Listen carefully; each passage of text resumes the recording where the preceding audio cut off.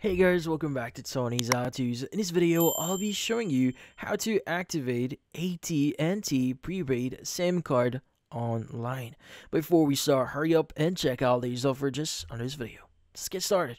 So, you might be wondering, how do you exactly activate your AT&T Prepaid SIM? Well, this one is very easy. You just need to access a few websites or a few pages here. So, in this case, what we need to do first is you want to go to google.com here and you want to use the following keywords, which is going to be AT&T Prepaid activation.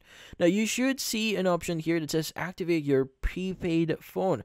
Just make sure that you're accessing the official AT&T official webpage here. But once you see that, you can go and open it up. Now, in here, it should give you the option or some details on basically activating your SIM card. So you have the option to activate your SIM card or eSIM here, but typically speaking, you have the option here that says bought your SIM kit or phone at store other than AT&T. So in this case, they can help you activate your AT&T prepaid service here. So in this case, click on Get Started. Now, in here, it's going to ask you how many are you activating today. So just choose 1, 2, or up to 5. I'm going to choose 1 here. Click on Continue.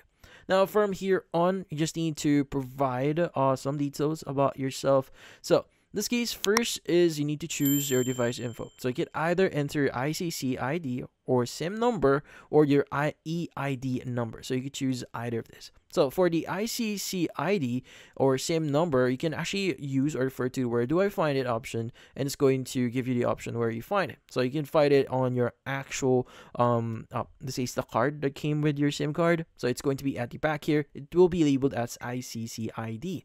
Now, in this case, just for reference here, this is what it looks like. Now, for the IMEI number, you can actually go to your Android device or Apple. Want to go to Settings, About Phone, and go to Status.